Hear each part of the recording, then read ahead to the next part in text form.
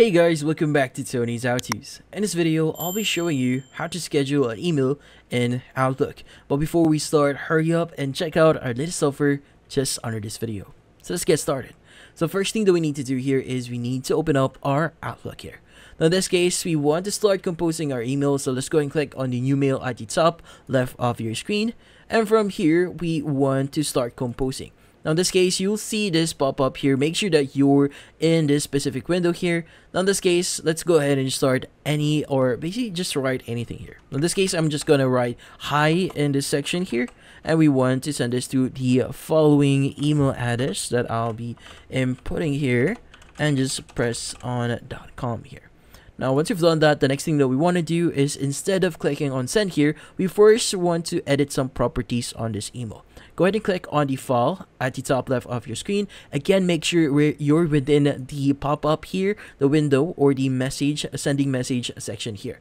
In this case, just click on file. And from here, choose the option that says properties under info. And from here, under properties, make sure that you have the delivery options. Now from here, click on the option that says do not deliver before. And from here, what we need to do is just set the time that we want to deliver this. Now in this case, maybe I want to set this for tomorrow.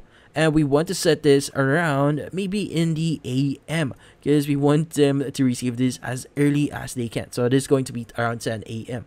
Now from here, what we need to do is just click on the option here that actually says close. So let's go ahead and click on close here.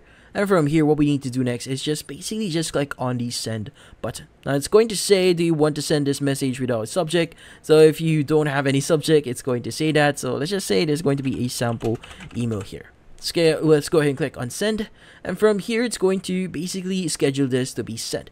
Now whenever we go to our email here, so let's just expand this one. So whenever we actually go to the outbox here, as you can see, our email is now in our outbox. Now it's going to be sent, it will be sent on the following dates, and that's about it. If you found this video helpful, hit the like and subscribe button and watch our next video.